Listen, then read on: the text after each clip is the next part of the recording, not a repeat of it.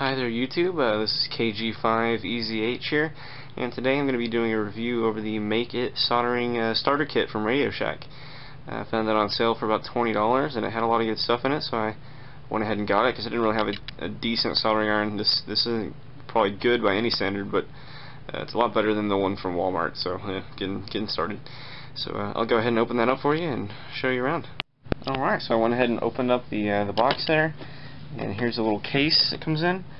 It's got a nice little carrying handle, and it's very nice. I mean, it's decent quality. You can reuse it to store all this in here, which is nice. It's not just crappy plastic packaging. So inside we have the base. On the base it has a cleaning sponge, which you can use for getting solder off your tips. It also has another sponge in case you just burn that one out. Just gets nasty, whatever.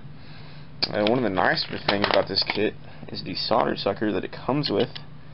You can see here, it's pretty nice quality actually for like a $20 kit. So you just go ahead and it's got a little button you press down until it clicks. You press this button here when you want it to suck it up, and then it'll suck up the solder whenever you need it to, whenever you need to use it. So that's one of the better parts about this kit. Here's the little wire ring stand.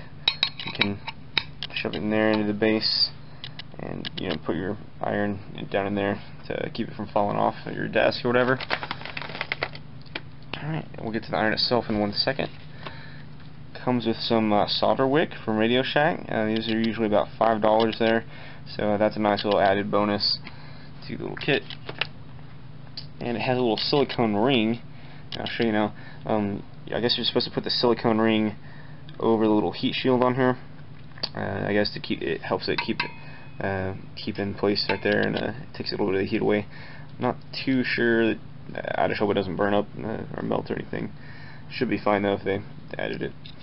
Alright, for the pen itself, it's pretty small. Actually, here's a Sharpie to compare it to.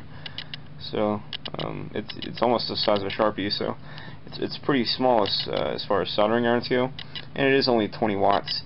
So, but apparently that can do a lot. At 20 watts, it gets up to about 800 degrees. I read, so that's pretty good for what this is for soldering little things. You don't want a soldering gun or a soldering iron for bigger stuff. But in line, it has a switch for the on-off.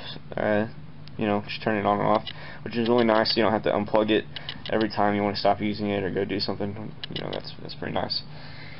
Alright, added in here is a little piece of rosin core solder and 2 tips. It's got a chisel tip and a fine point tip included in there. So I mean, it's a pretty nice little kit for $20. I'll hopefully be able to maybe show you some video using it on an electronics project I have coming up, if possible. But as far as I can tell, I would really recommend this buy. I think they're trying to discontinue this at Radio Shack, so if you see it in the next couple of weeks, you might want to pick that up.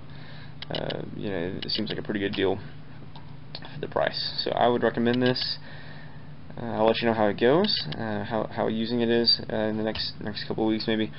And I would just recommend this over the price overall, especially.